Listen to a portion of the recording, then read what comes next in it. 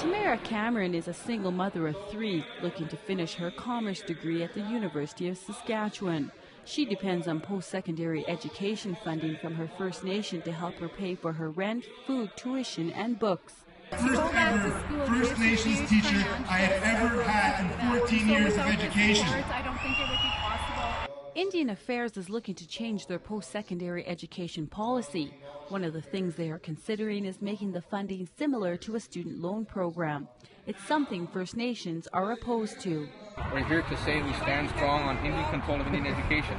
And if there's any type of changes in policy, then they need to talk to us about it. And I think that's important today. That's the message we'll send. About 1,000 Saskatchewan First Nation students are denied funding each year. Education is an incredibly important priority for First Nations. I believe it's important for the country.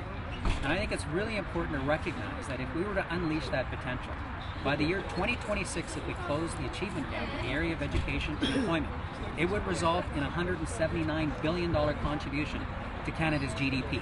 Students at the FSIN post-secondary education rally want the chance to improve their lives and make a contribution to the economy.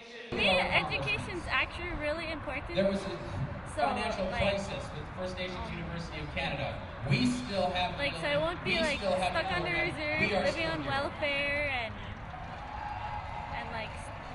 doing nothing. I'm currently trying to graduate and get into a nice college to become a doctor so I can help out my people. Next spring, Indian Affairs plans to review the policy. First Nations leaders and students say they will continue their fight to protect their treaty right to a post-secondary education. I'm Cherish in Regina.